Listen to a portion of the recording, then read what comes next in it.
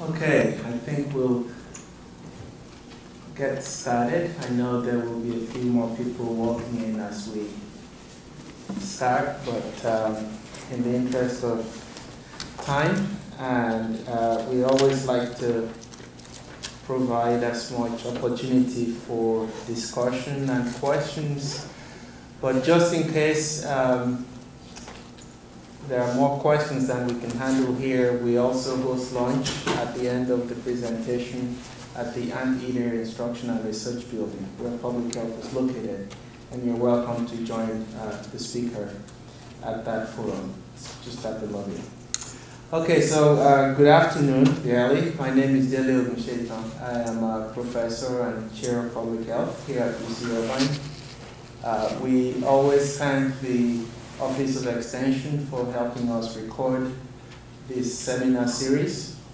It allows us to reach a broad audience. We sometimes get inquiries about the speaker, the topic, long after the actual presentation. We try our best to moderate those, and we won't send the speaker questions that we believe are misguided. Anyway, we also appreciate the contributions of our faculty and students for nominating speakers to this series. We've been doing this now for almost 6 years, and many of the speakers from different parts of the country, different parts of the world, had some kind of interaction with our faculty, students, and sometimes staff. And in many cases, they collaborate with us on research, and we always encourage that nomination. So please feel free to send me nominations. We try to fill in the dates a year in advance. So right now we already have nominees for the next academic year. Even if you think you won't be around because you're graduating or you're not going to be in public health, I think this enriches our campus, and so we broadcast through OpenCourseware, but we also invite people from our community and campus-wide to participate in the seminar series. So today's speaker, I'm really delighted that we had the opportunity to bring him in, and there's always some discovery that happens. I think some of our masters in public health students got in touch with him first, and then after I met him, I realized that we had very similar interests on this topic, and we've participated in the state's regulations in different formats. And so today's presentation for me is a very special opportunity to listen to a perspective that I'm sure I have not heard since the last 3 or 4 years that I've been engaged with the California Safter Consumer Product Regulation. So Dr. Dallas Cowan, he's a toxicologist. He's board certified in industrial hygiene, and he's a senior health scientist with Cardinal ChemRisk. His principal areas of training and expertise includes mental health toxicology, neurotoxicology, biomarkers, physiology, industrial hygiene, and exposure and risk assessment. This dovetails with our new, relatively new Ph.D. in health science, environmental health sciences that we co-sponsor with the School of Medicine. And we really want to build that PhD degree up. So if you're interested in these topics that he's an expert on, please feel free to talk to him, talk to me, and hopefully we can bring him back occasionally to either give a lecture, collaborate in research with our faculty and students. He's provided technical and litigation support on various projects involving exposure and human health risk assessments. Note the word litigation. That's almost always the crowning accomplishment in environmental health. And there have been many movies that I can list where the public became aware of an environmental issue because of a lawsuit that became national in scope, engaging many people, from policymakers to lawyers to expert witnesses such as Dr. Cowan. He's worked with many compounds: benzene, styrene, vinyl chloride, manganese, asbestos, and his peer-reviewed publications have included a cross-sectional analysis of reported corporate environmental sustainability practices. And more recently, he published a paper that is out in press. If you want a copy, we can send it to you, about the evaluation of the California Safer Consumer Products Regulation and the impact on consumers and product manufacturers, which is the topic of today's presentation. That paper was published in the journal Regulatory Toxicology and Pharmacology just at the tail end of last year. Please join me to welcome Dr. Cowan to UC Irvine and to Public Health. Thank you. Dele, thank you very much for inviting me here today. I really appreciate the opportunity to come and speak to you all about an area of work that we think is emerging. It's growing. There's going to be a lot. You're going to hear a lot about this on the news if you haven't already heard of it. How many of you have heard of the California Safer Consumer Products Regulation? Not many. Okay, so this is a paper that I published earlier this year. It's the first peer-reviewed manuscript on the topic. We took the whole. I'm going to walk you through it a little bit, but we tried to analyze the most prevalently listed chemicals and how you go from a candidate chemical to a chemical of concern to a product, priority product. Now, if you look at the original regulation, it's about 70. It's a 75-page legal document. It's very difficult to understand. There's a lot of. It's very detailed, but it's also very ambiguous. So we tried to put these regulations into table form and to describe it for a small and medium-sized enterprise who may not have toxicologists on board or even internal attorneys or national counsel. So this paper published earlier this year, it also discusses some ideas of what the potential priority products may be that are identified by the DTSC. And I think a lot of us were very surprised at the first three that were announced in March. And I'll talk a little bit about some that I think may happen in the future. Just a brief introduction to outline of what I'm going to talk about. I'll walk you through how chemicals were identified, how they were prioritized, the history of the Safer Consumer Products Regulation in California, how those first three priority products were identified, and then some technical strategies that I've been proposing to companies in the area for dealing with this new regulation when they do. For instance, I just got a new project with a company that doesn't have a toxicologist on staff. They manufacture a product, but they don't really know what to do about this regulation, and I'm helping them with that.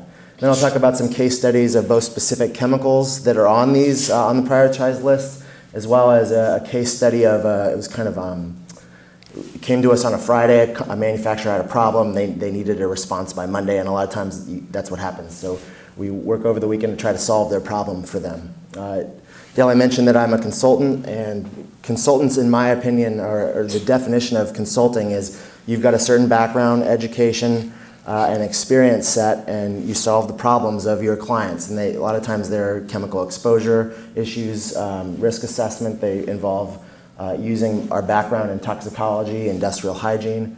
How many of you all have heard of toxicology? A lot of you. How about industrial hygiene?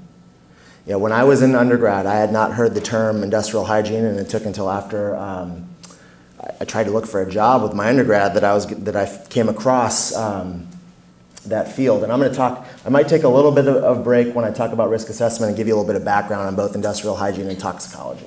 And then some key points and conclusions. So as you all know, or as you might be able to guess, chemistry enables 95%, maybe even more, of the products that are on the marketplace today.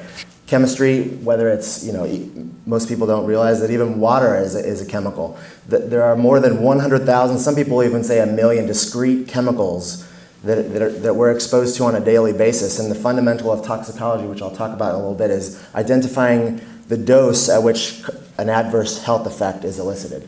So over the last 30 years, there's been various regulatory bodies, non-governmental organizations, even trade associations that have developed lists. And we developed a list of lists, more than 50 different lists, that identify chemicals that are in products or in industrial settings, in occupational settings, in even environmental settings where exposure occurs.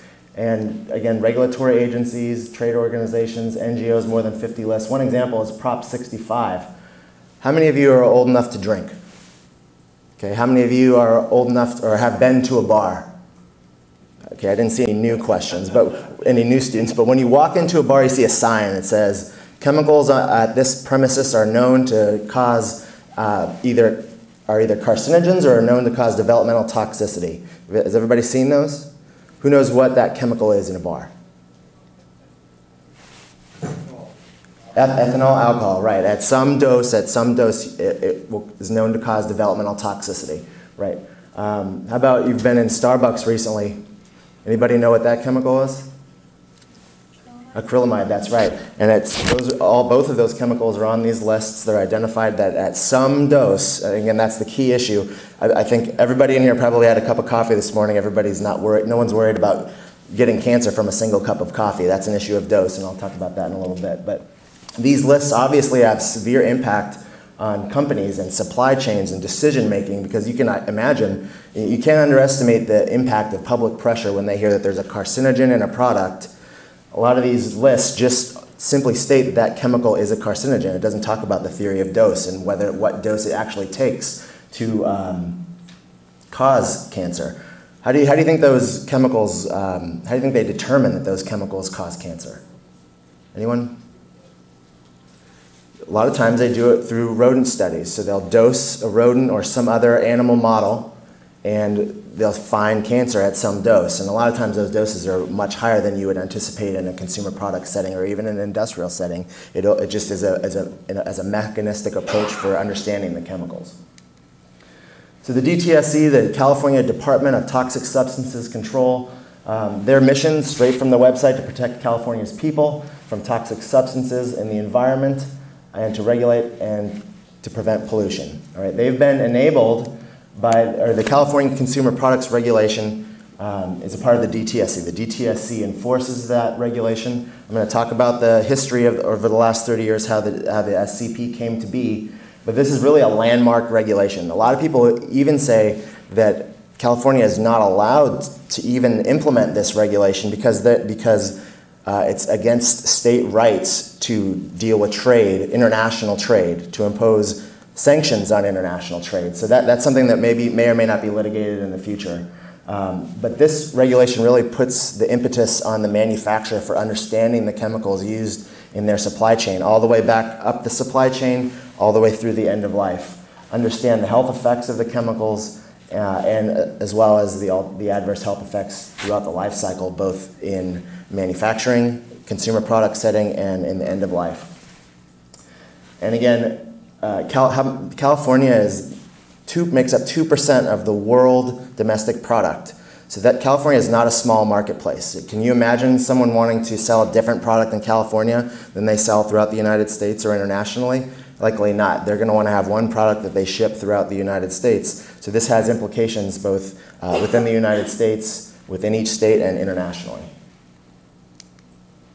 So this is a little diagram that shows you the last 30 years in California, some key events that led to the enactment of the Safer Consumer Product Regulation on October 1st, 2013.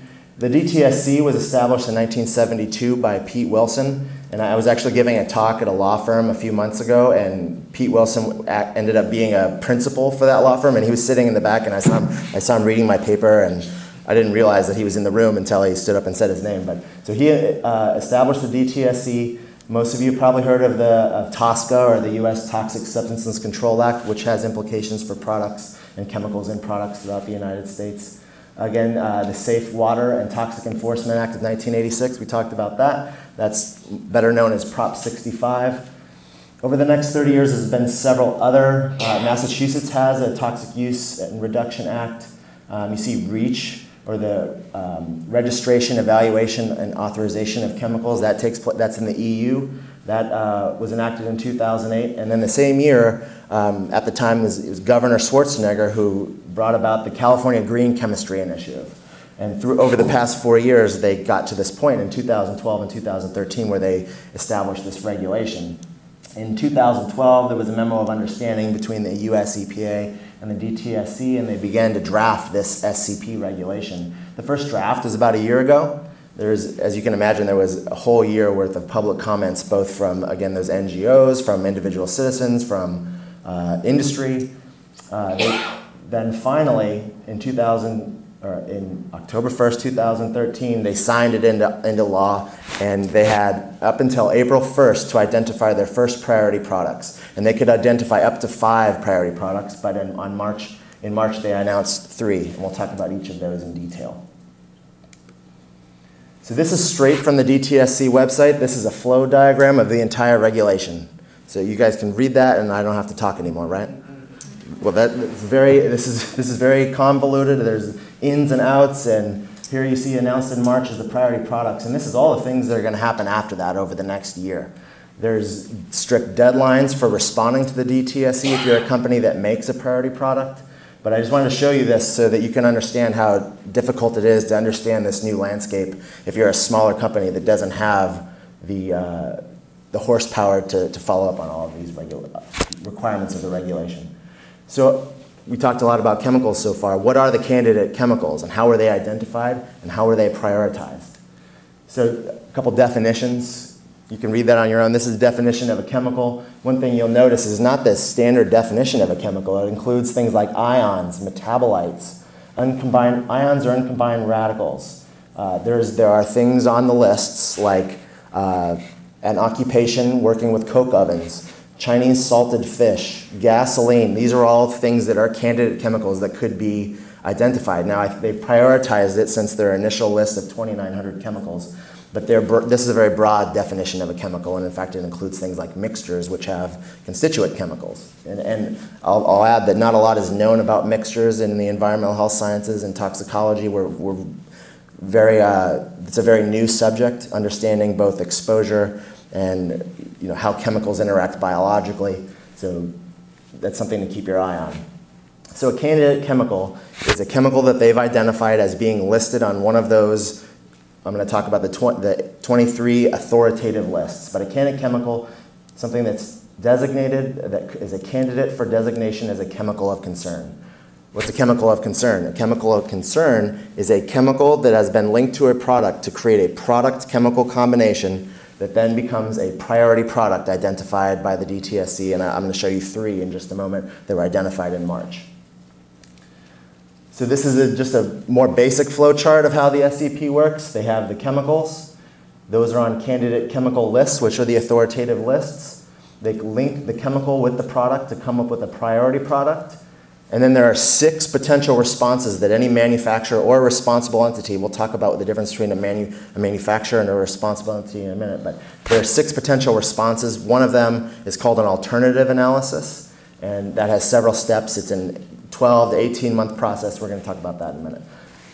Then after you've responded to the DTSC, then there are several regulatory responses that the DTSC imposes. So I mentioned in my paper, I mentioned to you that I wrote a paper. So what I did was I took all of the authoritative lists that were identified by the DTSC and put them in a database. We determined that there were 2,900 discrete chemicals. So you see this is in the regulation, the subsection. You've got the candidate chemical list. We talked about Prop 65. You've got the CLP in the European Union, which identifies endocrine disruptors, respiratory sensitizers, Category 1A, 1B, carcinogens, mutagens, reproductive toxicants. Across the board, these are all chemicals that they're concerned about. You got IRIS, which is the information system, or integrated risk. That identifies neurotoxicants, carcinogens. You've got a Canadian list here, which is PBT. Anybody know what PBT is? Persistent, bioaccumulative, and highly toxic. Now they've got 393 chemicals on that list. Again, up here you got 1,100. Some of them are overlapping, which is why you can't sum that column, but 2,900 discrete chemicals. So these are chemicals where there is an identification of a hazard.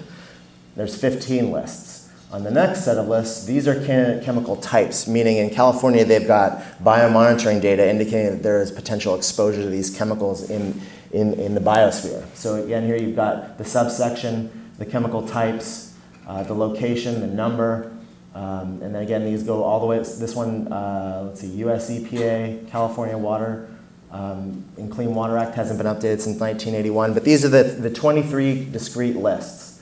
Now, if you put those all into a database and rank them by the number of times that they were listed, this is the top 40 most prevalent chemicals. At the top, you'll see lead. Lead was identified in 63 of those 23 lists. It goes all the way from cadmium, beryllium, chloroform, acrylonitrile, naphthalene, hydrazine, ethylbenzene. I've got some highlighted here. Now, these are chemicals that we don't anticipate to be used in products manufacturing, right? Asbestos is not used. It's not banned, but it's not used in for most applications anymore, at least since it started to be phased out in 1985. So I've highlighted these because I wanted to move those out of the list and come up with the 40 most prevalent chemicals that are not banned so we can increase the number. So one I want to point out here is vinyl chloride. Vinyl chloride, Dow made approximately 100 billion tons of vinyl chloride in the past year. So while it's not in most consumer products, and we would believe that it's probably not going to be a priority product, we wanted to leave it in. You'll see I've left vinyl chloride here. Vinyl chloride is associated with both acroosteolysis, which is a bony stub when you have acute, it's a very toxic chemical. And 30 years ago, before they had personal protective equipment before OSHA, they didn't understand the hazards of this chemical, and they had workers go into vats and scrape it without any PPE. And they developed like bony fissures on their hands, and it's also associated with a signal tumor. Anybody know what a signal tumor is? So a signal tumor is you've got a chemical and you've got a disease, and most people believe that if you've got this disease, you were probably exposed to this chemical. Asbestos and mesothelioma is one of those. AML, or acute myelogenous leukemia, is associated with benzene, and vinyl chloride is associated with hepatic angiosarcoma. Those are signal tumors. So I've left vinyl chloride in there, even though I don't believe that it's going to be a priority product in the near future, but I wanted to leave it in there because it's manufactured on such a high scale. You've got other chemicals in here like cobalt. Now, cobalt is, maybe you have all been following the metal hip litigation, where you've got the wear debris in the hip, and that they're worried about both systemic and local cobalt exposure. However, cobalt is a naturally occurring element. It's an essential element, and some people even take it as a supplement. So you have to put this in terms of exposure and how much it takes to really cause an adverse health effect. And that's something I'm going to talk about in terms of a full-on product risk assessment. All right, so I mentioned you've got all of these lists that they pulled these 2,900 chemicals, and that's 29. And the next step is to prioritize those chemicals into a smaller list so that you can effectively manage that. Again, this is a Venn diagram straight from the DTSC website. You've got the hazard traits. This is the 15 that I showed you before. And over here, the exposure indicators. Those are the 8 lists that I showed you here. From those 2,900, they narrowed it down to about 1,060 individual chemicals. And then they focused it again to get to 153 chemicals. The priority products that will be chosen over the next 3 years will come from this list of 153. Easy to download from the DTSC website. You pull it, you can see what lists they came from. But these are the 153 chemicals they feel pose the greatest risk to Californians in consumer product settings. All right, so that's how they got to the candidate chemicals. The next step is identifying how do you come up with a priority product? So you've got candidate chemicals. The DTSC is going to prioritize candidate chemicals and move them to a product chemical combination to come up with your priority products. And once a candidate chemical is associated with a priority product, it then becomes a chemical of concern. So these are the 3 that were announced in March. My conversations with the DTSC, as well as other people in the marketplace, really believe that I showed you that timeline. Over the last 4 years, they've been working really hard on this. Some people there's been a lot of negative press, there's been a lot of positive press, but what is undisputed is that they needed a home run to show that this regulation was a hit. So they chose these 3 chemicals. They had a webinar. They talked about each of the individual chemicals and what the exposures were associated with the chemicals. The first one is chlorinated tris in children's foam sleeping articles. So you notice you've got a chemical, which is now a chemical of concern associated with a specific product.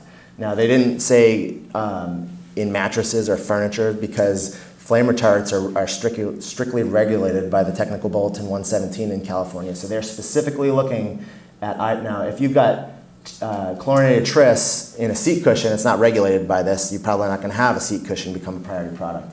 But what's interesting about this is over the past 3 years, there's been a lot of literature published about chlorinated tris, and most manufacturers are moving away from that already. So we're going to talk about the responses and the different ways manufacturers can respond to this, but most people believe that it won't go down that path. They'll just stop making that product with that chemical, or they'll use an alternative. The next one is unreacted diisocyanates, or TDI. There's also MDI.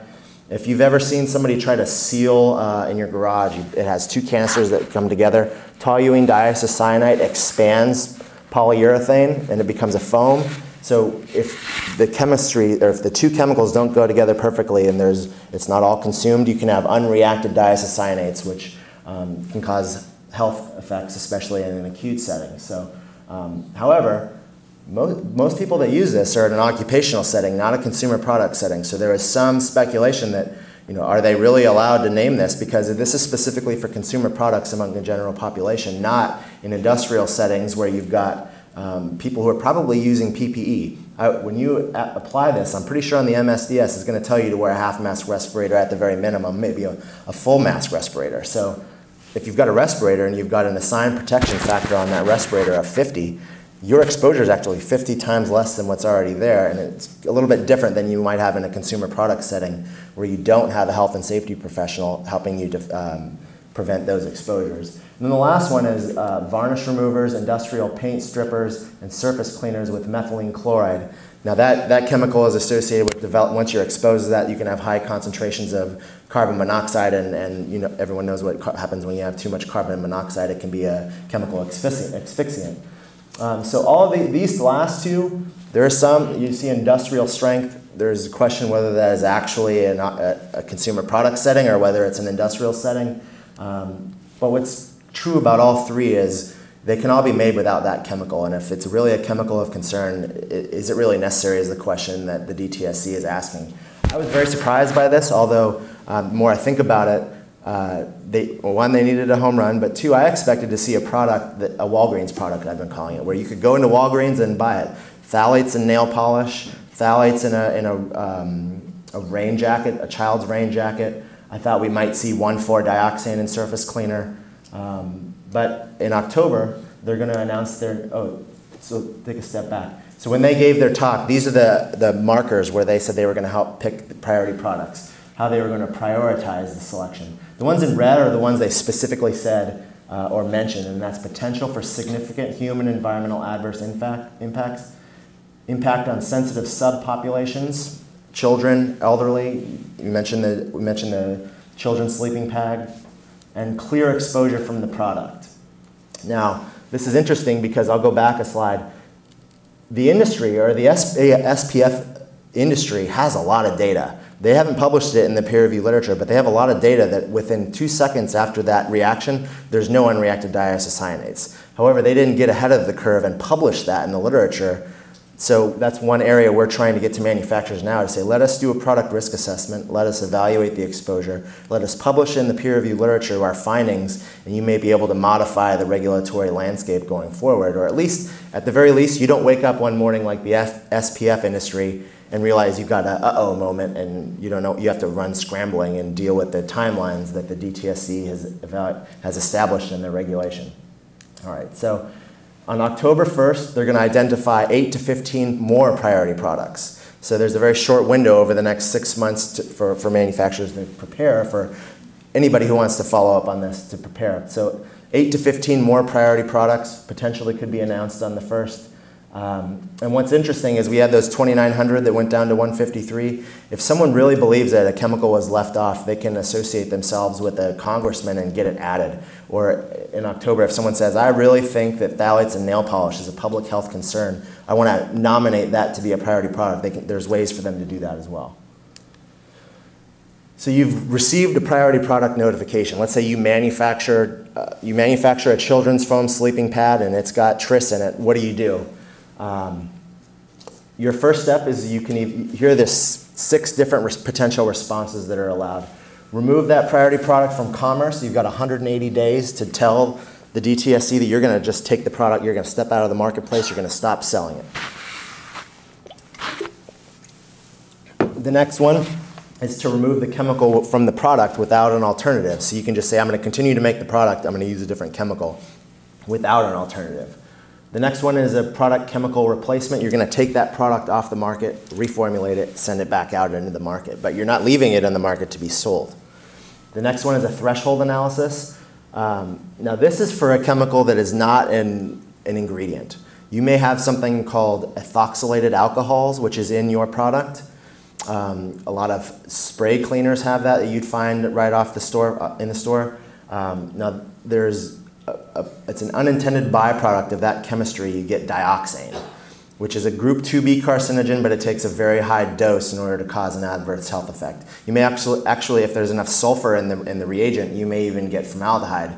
Again, both of those are candidate chemicals, but they're unintended byproducts, and we would expect them to be very small and at a trace level. So you can do a threshold analysis, and I'll talk about that in a little bit more in a minute, that is you say, listen, the chemical is in the product, but it's a very low dose, and it's below the PQL or limit of detection, or however you want to deal with that with the DTSC. And then the final step, which there's been a lot of talk about alternative assessments or alternative analysis. There's this two-step process where you identify I'll talk about it in a minute, but you identify the function of the chemical, potential alternatives, and then you go through a year-long process to exchange one chemical for the other that has, essentially has less public health hazard.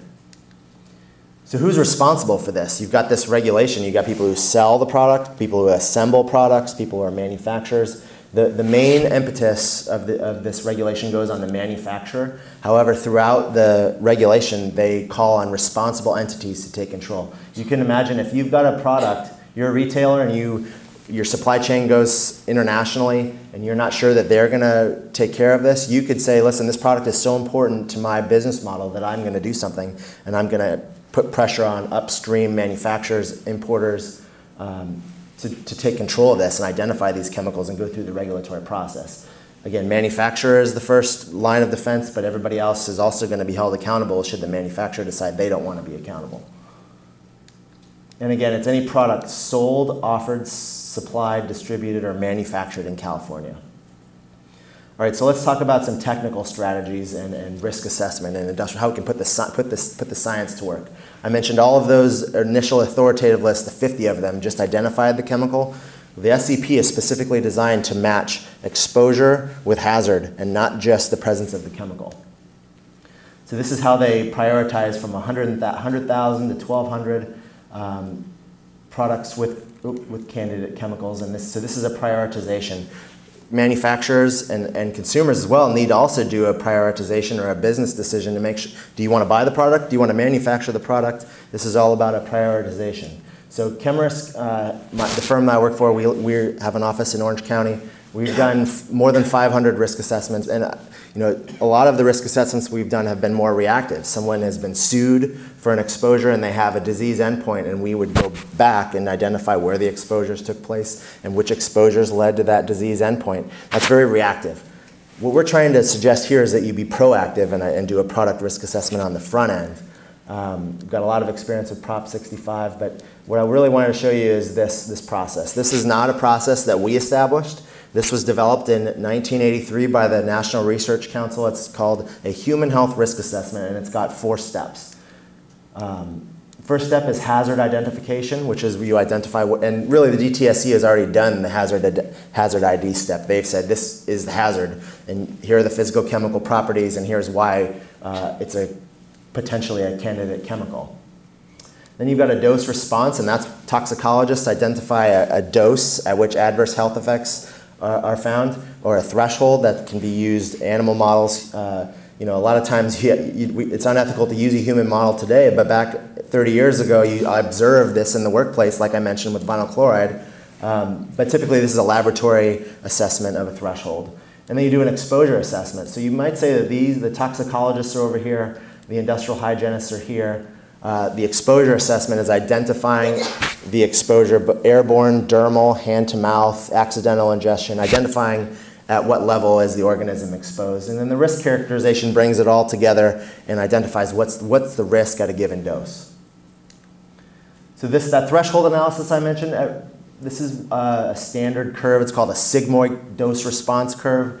at some level you're going to have no effect, or there is some concentration at which you will not see an adverse health effect. You could probably see that in aspirin as a good example. Anything has an example of a dose-response curve, but if you have half an aspirin, you may not see any effect.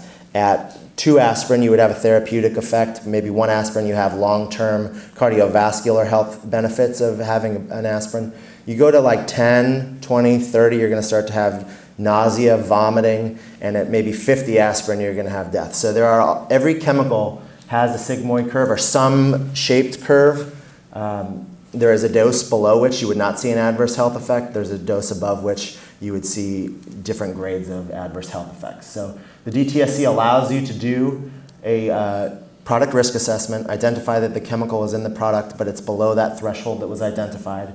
So they allow you to conduct a product risk assessment. They identify several ways for determining thresholds, the practical quantitation limit, and that's kind of a squishy term.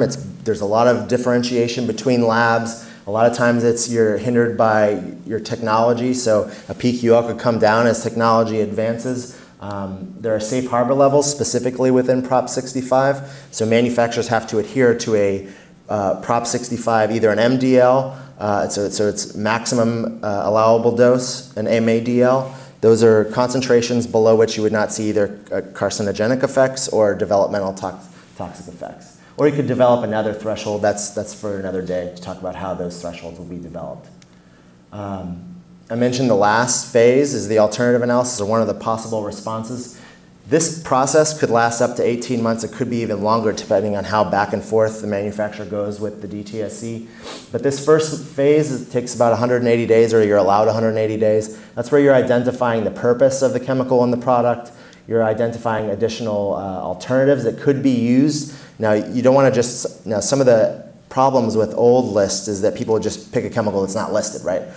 Doesn't mean that we know that it's safer, it just isn't listed, it hasn't been identified. So you have to pick a chemical that does the same thing in the product, but at the same time doesn't have those negative health effects. So the first phase is pretty much qualitative. You present a proposal to the DTSC, how you're going to fix the problem.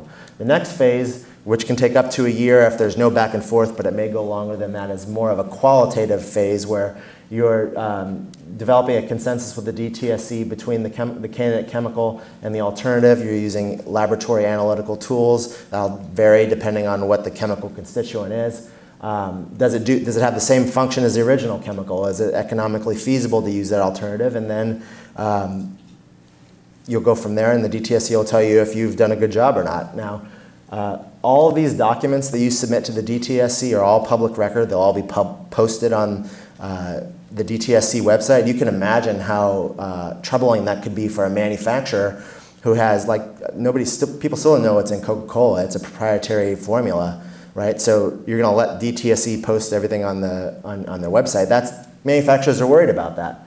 And a lot of times when we're in litigation, a case turns into what you knew and when. This provides a roadmap for bounty hunters to go after product manufacturers and sue them on a what you knew and when claim.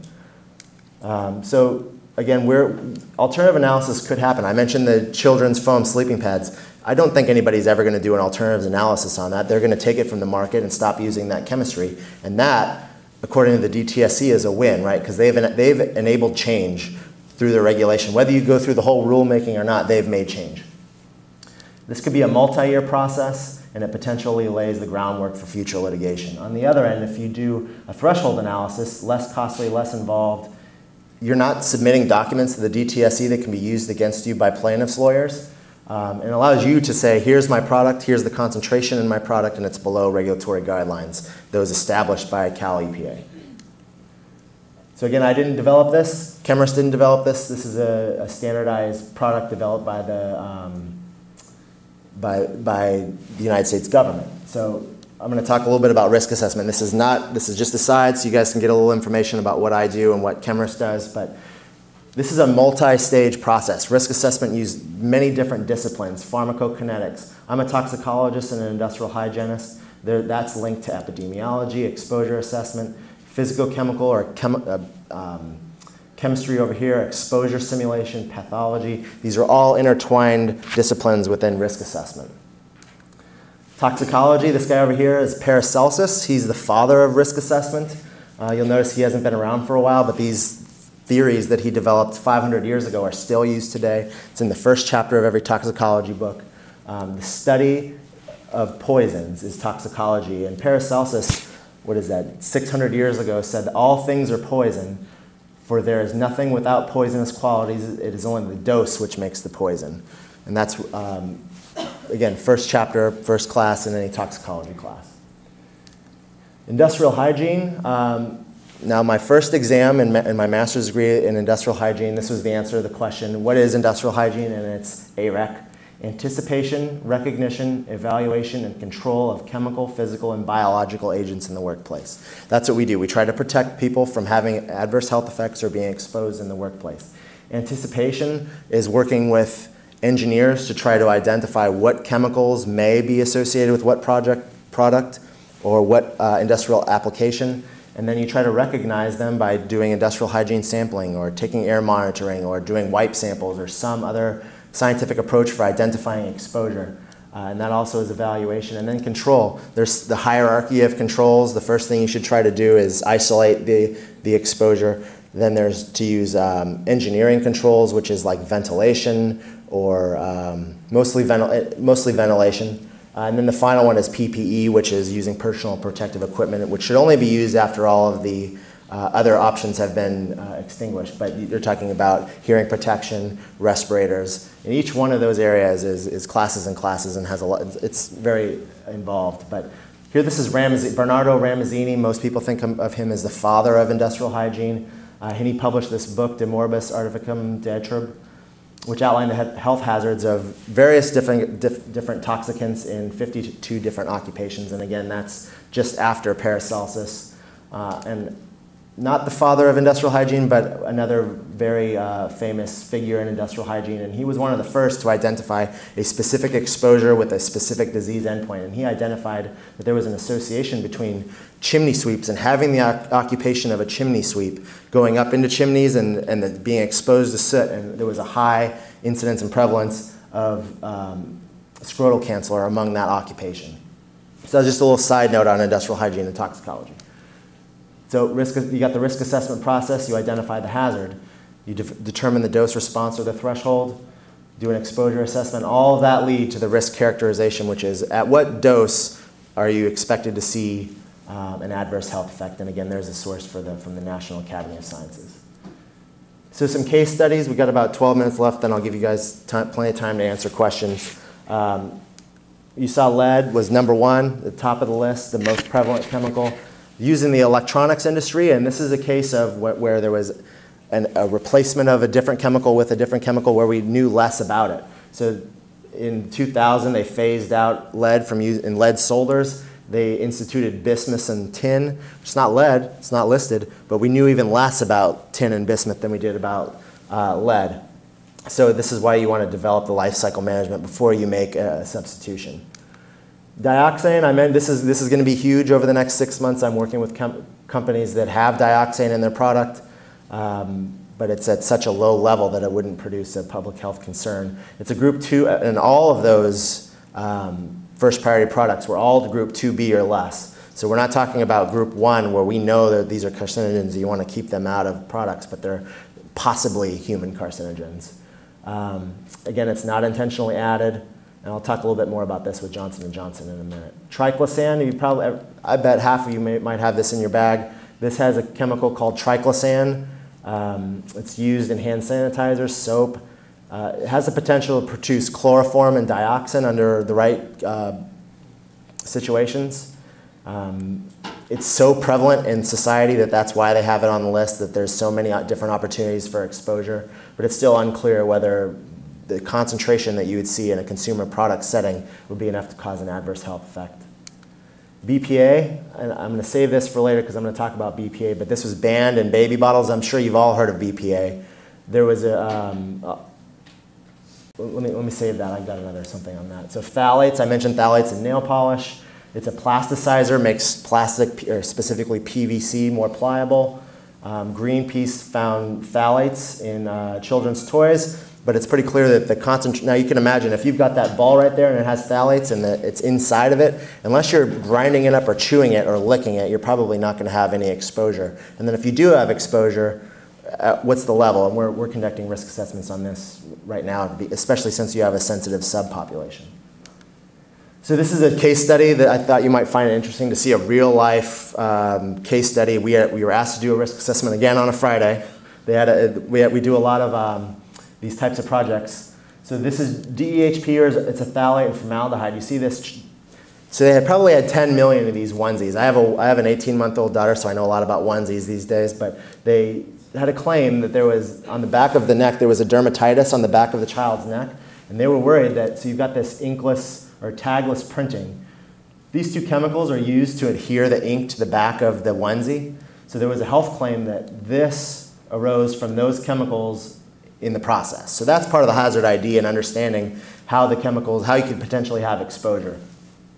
So what we do, we conducted a product risk assessment. We interviewed the manufacturers, the engineers, and tried to understand where these exposures would come from and what level would they be. We determined that formaldehyde and DHP were not high enough to cause dermatitis. They were in fact within the parameters of ambient concentrations of those same chemicals.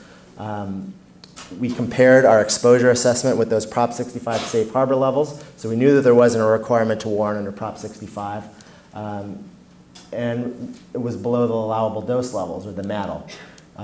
And since there was I think there was 300 people out of the 100 million onesies that had that reaction, their class was denied certification as a class action lawsuit. And what we actually proposed or determined was, if you ever put a piece of duct tape on your hand, you'd imagine it would get irritated. It occludes the skin and prevents evaporation of liquid, and it gets irritated. That's one possible way that fresh against the skin, that tagless tag, or that inkless tag, prevented water from evaporating from that area. It was also raised quite a bit. We took a look at a lot of them, and sometimes the ink was raised, so that could have just been an abrasion or rubbing of the skin causing that irritation. But based on our analysis, it definitely wasn't from exposure to those two chemicals. So key points. This is from January, Johnson & Johnson. This is the head toxicologist for Johnson & Johnson. They wanted to remove 1,4-dioxane and formaldehyde from their No More Tears shampoo. She said in the last sentence of the article that it was the most difficult thing she's ever done at Johnson & Johnson. She went through 25 potential replacement ingredients. None of them had the same, if you remove the ethoxylated alcohols, you don't have the same smell, you don't have the same fragrance, it doesn't appear the same. Sometimes there was debris in the product. But it took almost 20 different versions of the product until they could remove this. My point here is that reformulation takes time. The DTSC allows 90 days or sometimes 180 days to reformulate a product. R&D processes can take up to 8 years to actually remove or to modify a formulation. So it really does take time. I mentioned I was going to talk again about BPA. So BPA was banned in specific products like baby bottles. You heard this in the news. It's been controversial for the past 20 years. This is a paper from the FDA about 2 months ago that says at concentrations that are typically experienced in consumer product settings, exposure to BPA is not a health hazard. And in fact, some of these other not BPA chemicals that are used can have even higher estrogenic activity than BPA itself. So this is an example of, you cannot underestimate the power of public pressure and really need to get ahead of the science. It's been banned, but it's potentially not really a concern. So preparing for the next priority products, well, we're suggesting that you conduct product risk assessments using the methodologies we've discussed, publish those in the peer-reviewed literature, and understand your product. The companies need to understand their product life cycle, and that's one. If this regulation does one thing, it's going to force manufacturers to understand the chemicals used in their life cycles. So know what chemistries are in the product. You don't want a notification and then have that be the first day of your analysis. There are other options other than an alternative analysis. We talked about those, but those options take time. So with that, I appreciate all of your time. I'd be happy to answer any questions you have. Thank you very much.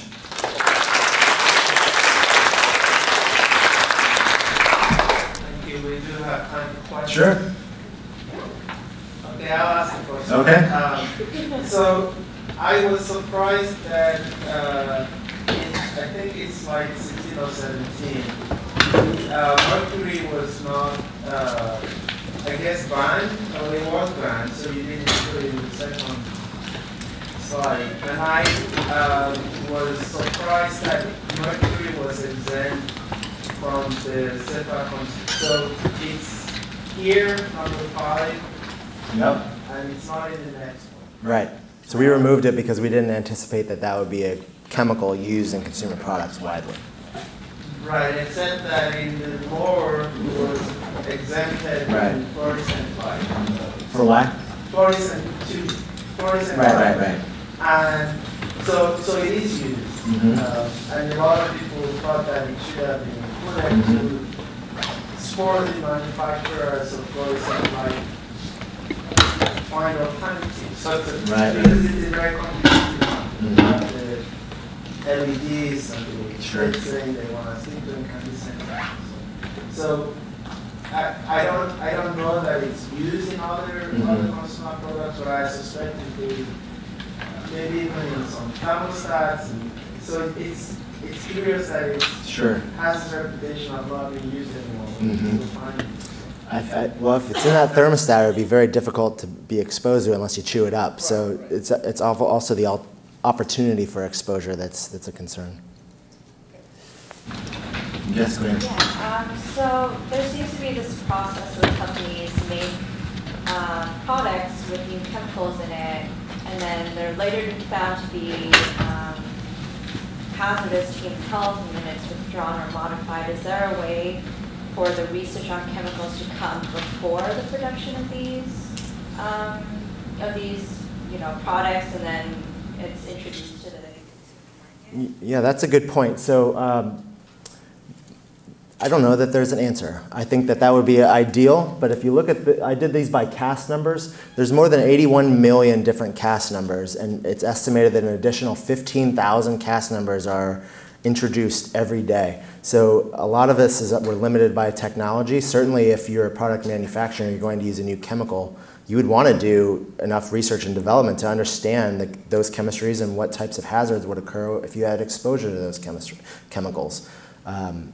Now, if you think of a company like Procter & Gamble that's $20 billion, they make $20 billion a year, they have chemists that can do that, and hopefully they're going through those processes. But smaller companies maybe don't have that type of horsepower, and they look at this list and they say maybe those are the only ones I need to be concerned about, not the new ones that we're generating. So you pick a chemical that's not listed. So I think that's something that needs to be looked at. A lot of this does provide an opportunity to be proactive rather than just reactive. I think a lot of, you call it regulation by litigation sometimes. You don't really want to do anything about it until somebody puts your thumb on you. And I think this regulation provides a regulatory driver to force manufacturers into being more responsible for the chemicals in their product. That was a good question. Thank you. Yeah. So when I was looking through the list, there's a lot of them that are chemical alternate or chemical intermediates within a process. So with how the product is defined in the regulations, do processes count as a priority product? So I think they're more concerned with the end product and the exposure to an end user of a product. Certainly if you use a chemical in a product manufacturing process and then that chemical is not completely consumed or remains in the final product, that's a problem, and that's going to be that's going to be associated with this. Now, let's see, what's a good example? You're talking about so ethoxylated alcohols is a good example. You use ethylene oxide to make ethoxylated alcohols. That chemical should be completely consumed in the initial reaction and won't be in the final product. But you don't know until you test it. So if that chemical is in the final product, then absolutely it would be. One more question about one of the 3 priorities. Sure. Diisocyanate. Yep. And I don't know the chemistry, but I remember that it has a particular place in the public imagination because of the Bhopal accident. Sure. And what was credited for that disaster was this isocyanate, right? And what you said about, okay, so it's occupational setting, but after the product is made, under some conditions, could you get the release of this reactant? My understanding is that it would not, unless you, I mean, I'm sure, I haven't really studied it too much, but you've got the two chemicals that go together and then it expands the polyurethane. So you'd have to undo that reaction in order for there to be residual diisocyanates. My understanding is it's completely bound or encapsulated in that final product. Perhaps if you burned it or did something else, but through the normal use of the product, my understanding is that those TDIs are completely consumed and not unreacted within a couple minutes after the reaction. You shook your head. Do you think they are still? You're talking about the specific products that are targeted, correct? Yes. No. How much of the decision was driven by the manufacturing itself? That is, so what happened in Bhopal was a factory that makes it, yes, in the middle of a populated area. To get a sense that DTS is also trying to get manufacturers, even if the chemical doesn't end up in the product, that we still have to make it. People are still potentially exposed, whether they're workers, sure. Around. So my point on your question, so the question is, do they have any jurisdiction in an occupational setting? And my understanding is that they don't, because as you all know, OSHA, or the Occupational Safety and Health Administration, has jurisdiction over the workplace.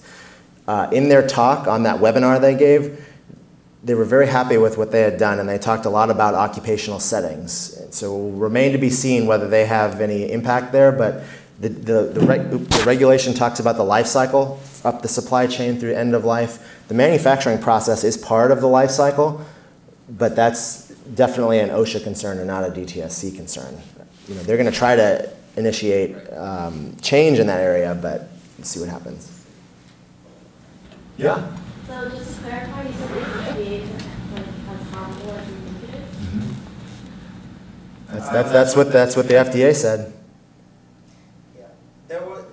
You have to put this in context of dose, because they found that BPA had estrogenic activity in a laboratory animal. They also knew that that chemical was used as an agent in baby bottles, and you've got a sensitive subpopulation, and so the precautionary principle states that you have to remove that chemical because you have a sensitive subpopulation, regardless of dose. If you look at a lot of the health claims, they're across the board for BPA. Has anyone ever done a wide-scale epidemiological study to determine whether exposure to BPA from baby bottles caused any adverse health effect? Hasn't been done. According to the new FDA paper, the concentrations that you would experience in a consumer product setting, probably not an issue. Both the United States and the EU are on board with that fact. Probably one troubling thing with the BPA story is that the alternative that's is when you buy BPA free. Sure. It's even more estrogenic. Yeah, so like Tristan or Triton, I don't know, has the same. Yeah. But it's not listed. Yeah, nobody ever identified it, but they use something else so that goes back to the original question of just choosing an alternative. And this regulation has several steps where you prove that chemical is not more harmful than the chemical you originally used. Legally, are there gray areas between OSHA and DTS? Well, I think there's a lot of gray area on what the DTSC thinks they cover. I think OSHA pretty much, they know where their area is. They're enacting change in both places is the way they see it, I think. But the workplace, permissible exposure limits, you've got two legs of OSHA, which is compliance and consultation. That's who oversees the occupational setting. But I guarantee this will go into the courtroom at some point. It may not be over OSHA versus DTSC, but this is going to be in the courthouse. We're looking at legal issues. Yep, absolutely. Next week as well. On behalf of our students and faculty and friends, this is from Public Health. Thank you very much. Thank you so much. It's been a pleasure. I'm happy to come back anytime.